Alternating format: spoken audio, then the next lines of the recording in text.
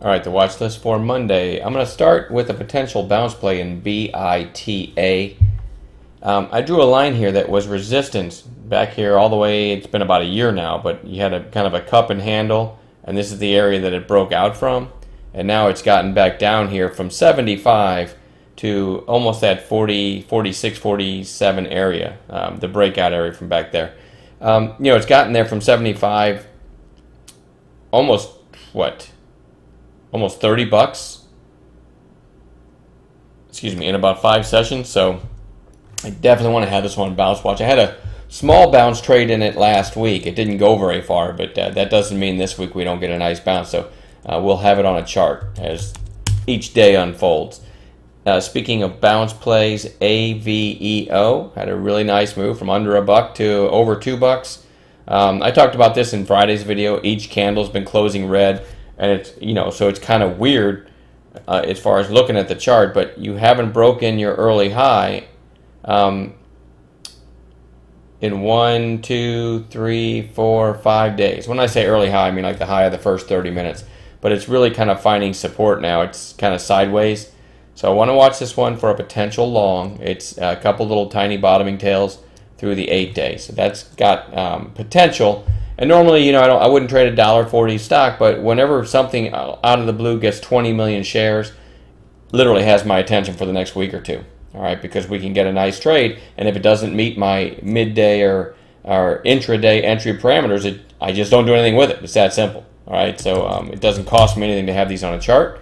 Kind of have the same deal with MELA, 12.5, a little over 12.5 million shares a few sessions ago. 3 red candles in a row. Time to start watching this one for a potential bounce. Another cheapie, AXN. Gave a great move on Thursday, and then Friday came down a little bit lower volume. This is one you just want to keep on watch every day because every once in a while it just really gets going. May need to come in another day, get back down to that 8 day, but I really want to watch that one all week. CAPN. Speaking of stocks that make really nice moves, a few sessions ago it went from a low of 515 to 733. That's a huge percentage move in one day. Sellers came in and they held up, and then the stock held up pretty well on Friday. So that is a potential big intraday mover. I want to have it on watch. Loco, if you trade this one at all, you'll know that Loco is aptly named. It trades Loco, but 10 million shares, it's hard to ignore it. It did close above this high back here in January looks like 27.15, and it basically closed right there within a nickel of that price after the intraday fluctuation. So this one, after it calms down, might offer some pretty good trades. So I want to have Loco on watch. Herbalife HLF gave back a lot of its gains on Friday, but 10 million shares. This one still can move really well at times. Had a great big move actually on Friday before coming back in. So that's not my favorite of these I'm showing you, but I do want to have that one on watch. GPRE, really nice pop back here on 5 million shares, and really just kind of flagging. Nice little push down on Friday, touched the 8 day, and then closed pretty close to its highs. So this one I think is a good candidate for a move higher. And then W, I went back and forth in my mind about whether or not to put this on the watch list, and the reason is, I wonder if I can find it on StockTwits real quick.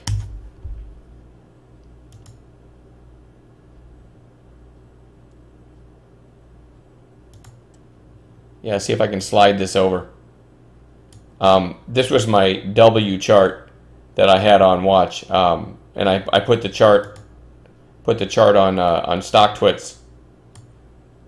And the reason I toiled about whether or not to put it on is because this is what it looked like, and I told everybody I liked it over 30. Let me get that out of the way now.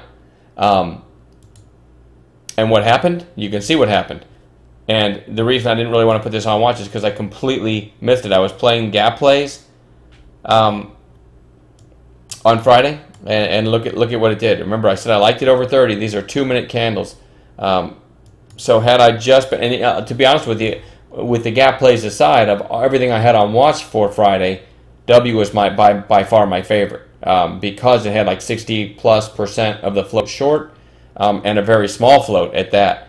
So look at this. The opening 2-minute candle flushes down to 29, whatever it was, 29.55ish, and then boom, right through 30, and didn't look back until it hit 33.50. And ended up actually going higher than that, went to 34.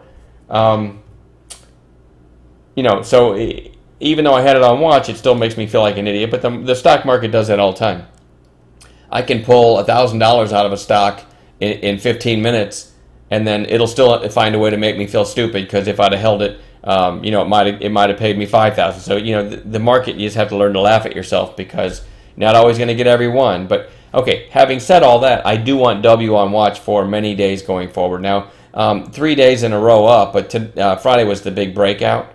Nice volume. I think it has to come in now, and I'd like to see this come in for a couple days, and this could be a really good candidate for another move higher. Kind of come in, retest this breakout area, and then it would be one of my strongest watches. But it also might just go kind of red to green on Monday, right?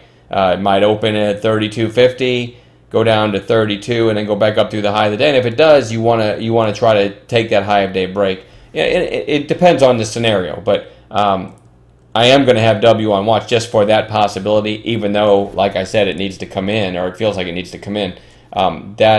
What a huge move on Friday. And I shouldn't complain. I made my daily goal in the first 15 minutes playing gap plays, but I would have done way better than that had I played W. And actually played hooky Friday. After that, went and met my son and wife for lunch, and then my son and I went out and played golf Friday afternoon. It was his last day of college spring break, and I wanted to do that. And everybody in the chat room was really nice about it. They said family first, and we'd had a good week anyway. So we'll be back at it on Monday morning. This watch list, I hate to say this, isn't that important to me, because who knows how the market's going to open on Monday morning, and I'll be focused on on the gappers more than anything. But a few of my favorites, if I had to share them. I like this BITA all week. Keep your eyes on a potential bounce play on this one. I only enter bounce plays on a proper intraday setup, so keep that in mind. But if you want my favorites to watch this week, I think you could get. And remember, guys, I'm a day trader, so I'm not looking at BITA and saying, hey, that's a great looking chart for a long. I'm saying it's a great looking chart for an intraday bounce. And since I'm a day trader and I'm in cash all the time, if the market's closed, I'm closed. I look for things that could give me a nice intraday move the very next trading session. So BITA may or may not give me a setup tomorrow, but it might on Tuesday, it might on Wednesday, it doesn't matter. So I'll just have it on watch till I get the setup I'm looking for. And then, because this thing, if you realize it's dropped, basically almost $30 in 5 sessions, that's a great potential candidate for a $2, $3, or $4 move in our favor as a bounce play. So that's why it's on watch. All right. So that's one of my favorites. CAPN is kind of my sleeper pick for the week because it makes such nice moves. I don't look at that chart and say it's beautiful, but just knowing how it trades, if I get the right setup. And then W is extended at the moment, but keep that one on watch. I'd like to see it come in a couple days. That one might pay, might not be tomorrow, might be Wednesday, Thursday, whatever, but keep that one on watch as well. And the rest of them are still interesting to me, but as always, the weekend kind of gives you a reset, right? Where everybody goes home from trading for the weekend, and then we start fresh on Monday morning, and we just it's like a reset button, and we will find gappers, and there'll be more story stocks next week that we can trade the setups on those. So the weekend watch list is usually not that important to me.